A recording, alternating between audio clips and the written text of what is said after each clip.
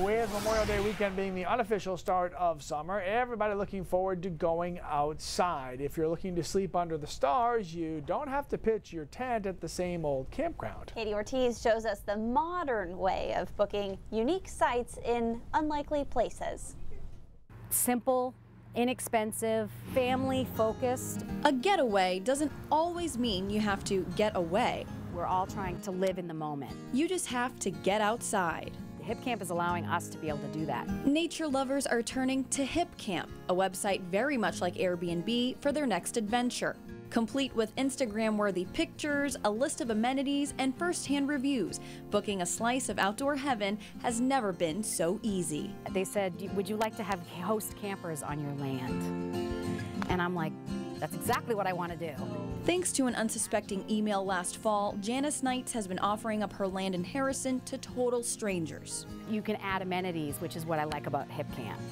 If you want to offer them food or campfire wood or some type of experience. And we generally like to meet and greet the people when they arrive, show them to the tent sites. John Schott had more than 50 bookings last summer on this stunning plot of land in Green.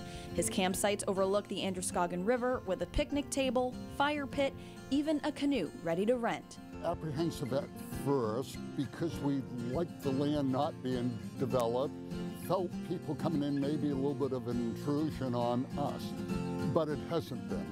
It's just been meeting some very nice people, and they've been very appreciative of the land.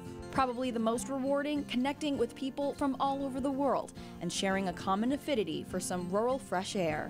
These girls from Israel were saying that we want somebody to come show us how to do this where we live. 3 gentlemen from Colorado. A hip way to appreciate an old pastime. People need to see it. They need to be able to share the beauty and the quiet.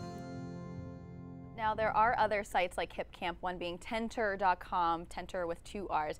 Prices vary. Some sites are as cheap as $20 a night, but if you don't want to rough it, you can find glamping, yurts, cabins. There's something for everybody. We all know Keith will definitely not be in a tent. You'd be surprised. You would be surprised by my. Actually, that's not true.